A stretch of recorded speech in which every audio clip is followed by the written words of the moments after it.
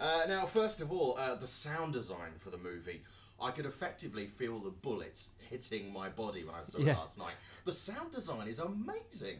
Yeah, well, when we were doing the film, I think, because basically the film is based on my love of Hong Kong action cinema of the late 80s and 90s, John Woo and Hard Boiled and The Killer and City of Fire by Ringo Lam. So, and all those films are kind of, you know, they're almost like a ballet of bullets, and that's what I love, the sort of choreography. So it's kind of, I didn't design it like the sort of Born Ultimatum films, it's all shaky camera, it's kind of much more choreographed and coming wide. And one thing I said to the sound designer is, every time a gunfight comes, I want the power of these bullets to really hit the audience.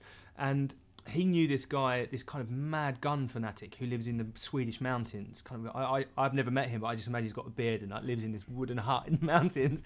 And he kind of is a gun nut, and he would go off and he recorded separately every single weapon and bullet hitting the floor and the tinkle of the kind of the cartridges. And he went and recorded them in the mountains. So yeah, this amazing sort of powerful echo.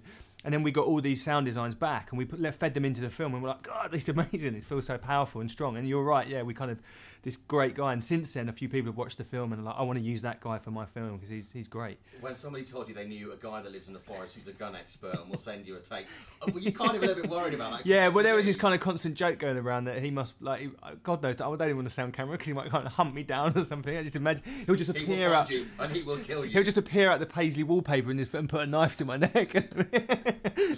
Now, it's